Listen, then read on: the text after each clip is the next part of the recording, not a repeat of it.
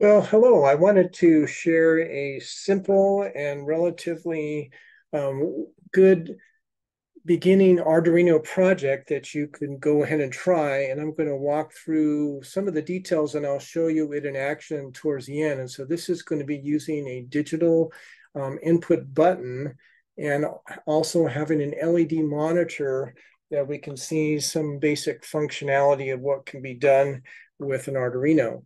So this is what an Arduino Uno board looks like if you haven't already seen one. And it's so relatively straightforward. You have inputs and outputs that you can hook up to electronics. You have a USB connector. You can actually connect with a battery if you want to do that, rather than having the power coming from your USB when you're connected to your computer. For what I'm going to actually be showing in my example, with the circuit that I built, I'm actually going to be using a slightly different Arduino. It's called an Arduino Nano. It has the same pins for an Arduino Uno, but it's actually smaller. And you can see if you just page back and forth, you can see that there's more real estate here. This is a little bit more compact. It also needs a driver if you're going to use it on either a Mac or a PC. With Windows 11, this is where I got the driver to make it work. Otherwise, the Arduino Uno will work on both Windows 11 as well as a Mac OS. So keep that in mind. So a little bit smaller device, but the same functionality. This is what a circuit schematic looks like.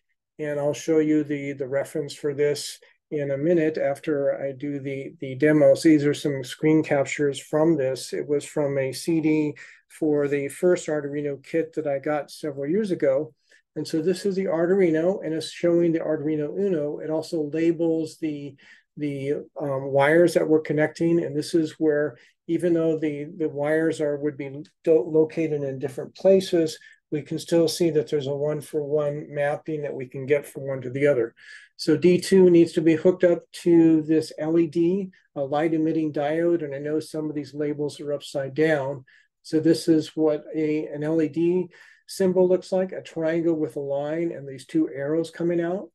And so from D2, this is a digital input. It's either going to be 0 volts or 5 volts.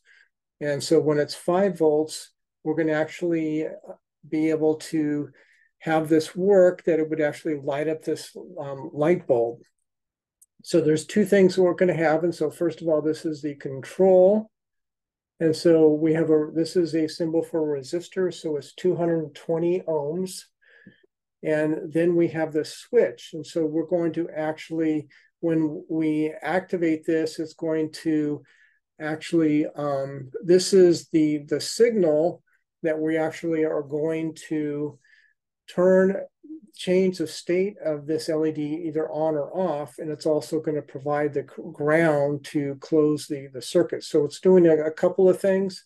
It's always providing the ground to the circuit on this side, but when we close this, it also signals that we're going to be changing the state. And so some elegance and some shorthands, if you will, maybe you might want to think about that circuit a little bit more. So with an Arduino Uno, this is what it would look like. And so except for the fact that I'm using an Arduino Nano, it's going to be the same. And so this white thing here, this is a wiring board where you can be sticking in wires, and by sticking them in these holes, there are some interesting ways in how there's connectivity. So all of these green dots here, this indicates that all of these are connected together. So if I put a wire here, which G and D stands for ground, all of these would have that same ground. So that's why these two black wires also will have ground. And so this is a switch, this is a resistor, this is the LED. So this is the part of the circuit that is for the switch. And so we hook that to D10. We can see the squiggly line and 10. And the other one is we hook to ground going to this resistor. So this is 220 ohms, so red, red, brown. And then this goes to an LED, which allows current to flow in one direction or not the other. And then this goes to 2, and this is actually D2. So those are some insights into the circuit and how it works.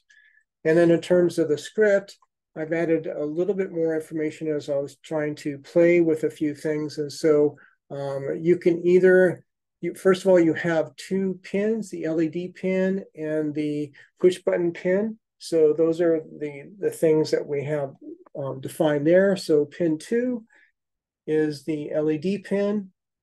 And then pin 10 is the push button pin. And you can set the initial state to 1 or 0. I've tried it and it works for both ways. And so those are the initializations. And then we actually do the setup. And so we go ahead and for the pin mode, we have the LED pin as an output and the pin mode button A pin, things that we've defined here. This is an input pull-up.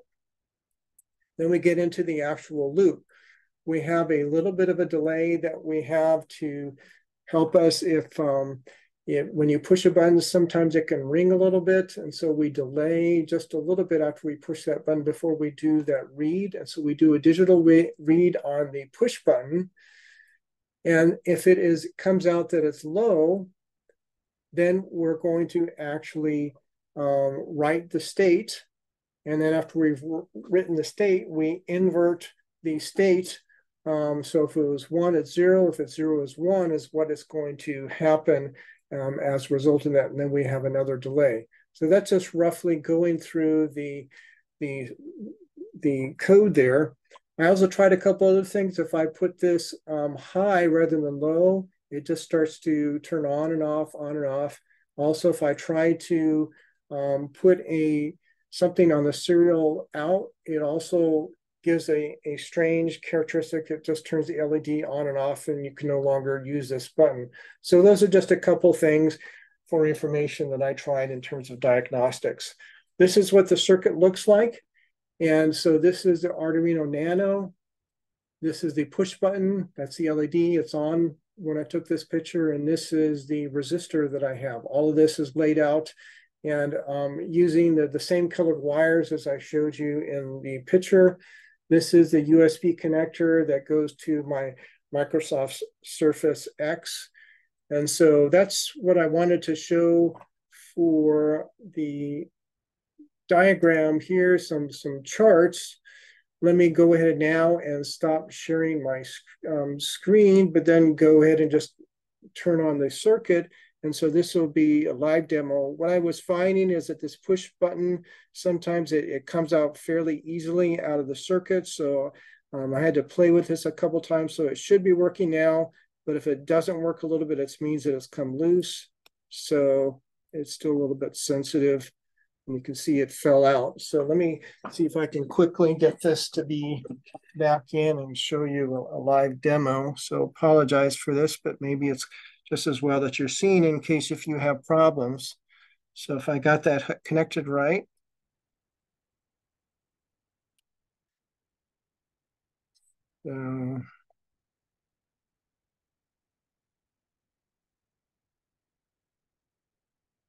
I have problems with this. I'll show you one other thing. Let me try this now. Okay, one thing about this, you'll see about this switch is it has legs on the side in one orientation. You have to make sure you get it in the proper orientation for it to work the way you like. And so I'm just trying to make sure I get it like that. Okay.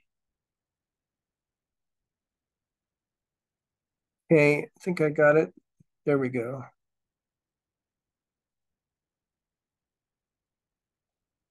So that's just a quick demo and also maybe some perspective that sometimes things don't always go the way you would like.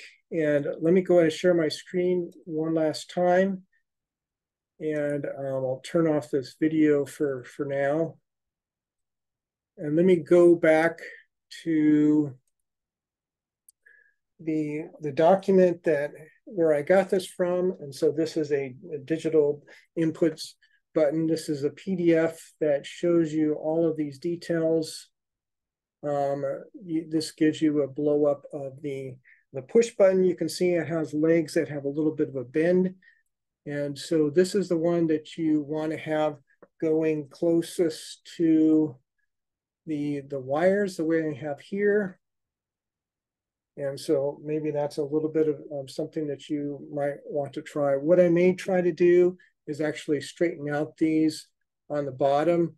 Maybe that'll make them go in a little bit further into the holes and it won't be so sensitive. This is the schematic that I showed you.